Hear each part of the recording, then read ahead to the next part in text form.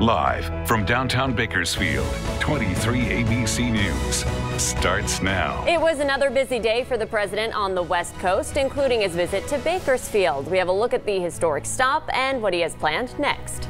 Plus, a sudden announcement. The McFarland mayor says he's resigning. We'll tell you what he had to say about that decision. And a man charged with threatening his way into Bakersfield Heart Hospital is pleading not guilty by reason of insanity. We have a look at when his jury trial is expected to begin. Good morning and thanks for joining us for 23 ABC News at 6 a.m. I'm Danielle Kernkamp. I'm Mike Hart. Let's begin things with a look at our roadways, bringing CHP Officer Robert Rodriguez with the very latest. Robert.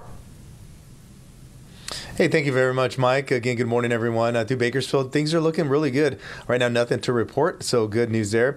And again, if you are going to make your travels out of town, all of your major routes are open without any delays. All local city streets and local freeways are in great shape as well. That's my look at traffic. Elena, we'll send it back to you. Thank you, Robert. Fantastic news there that there's nothing to talk about. Quiet and calm. We're at 43. That's a little bit cooler than yesterday. We're starting to get some early morning light out there. Puppy pictures to delight you because apparently it's National Love Your Pet Day, which why not?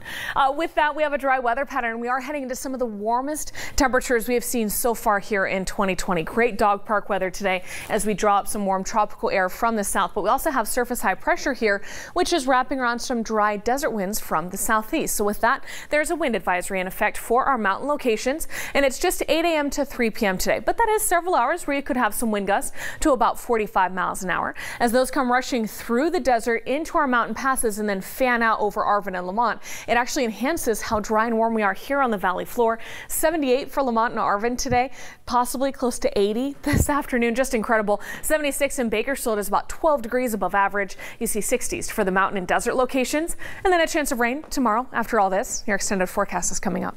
On a 4-day swing across the western U.S., President Trump making a stop in Bakersfield yesterday to talk about the condition of the state's water. 23 ABC's Austin Westfall joins us live in studio this morning with the full breakdown of his visit. Austin? Yeah, Mike, Danielle, thousands turned out yesterday to hear the president speak. The focus of his visit, discussing getting farmers more water in the Central Valley. Many in attendance were in the ag industry and were very excited to have his support.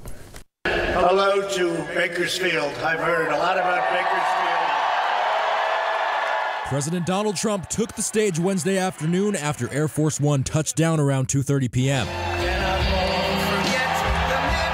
Trump coming out to a packed, invite-only crowd in Jayco Hangar at Meadowsfield Airport. Thousands more turning out in the streets surrounding the airport, hoping to get a glimpse of the commander-in-chief. I have no doubt that whatever he says is going to be good for Bakersfield. But like many Trump appearances around the country, with groups of supporters, also comes a group of protesters. He's supposed to be here speaking with the farmers of Bakersfield.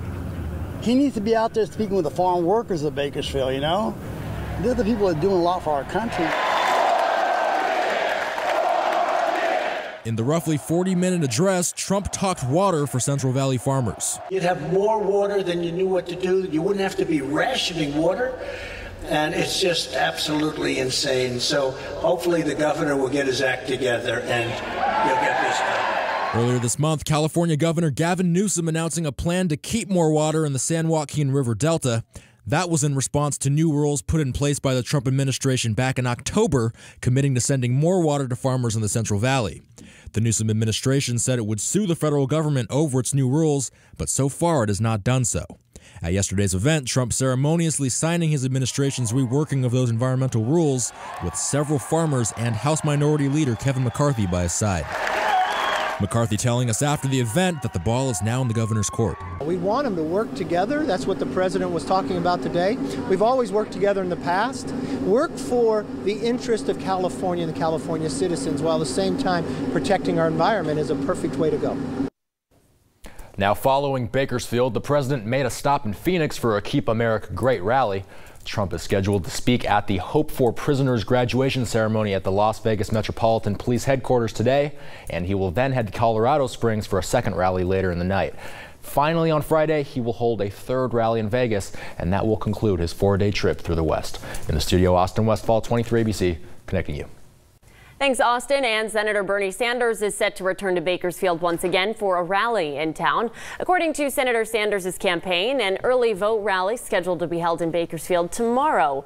His campaign says it's making a concerted effort to get more voters to take part in California. Staffers will be on hand at the Bakersfield rally to collect vote-by-mail ballots and turn them into county registrars. The rally scheduled for tomorrow at 3:30 p.m. at the Spectrum Amphitheater at the park at Riverwalk. Last time Sanders was in Bakersfield was back in 2016 at the Kern County Fairgrounds.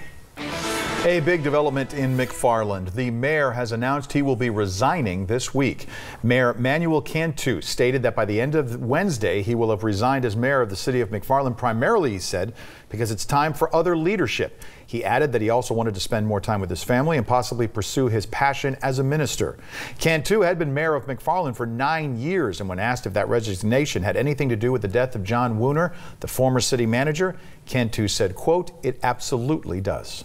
John was a great team leader. John was a great friend. John is a friend. And so him not being here definitely has created some emotions for me that I have to consider as well. But we were a great team. And so obviously, not having John here with us is one of the many factors that I take into consideration. He also added 2019 was a challenging year for himself and the city, and that played a role in his decision as well.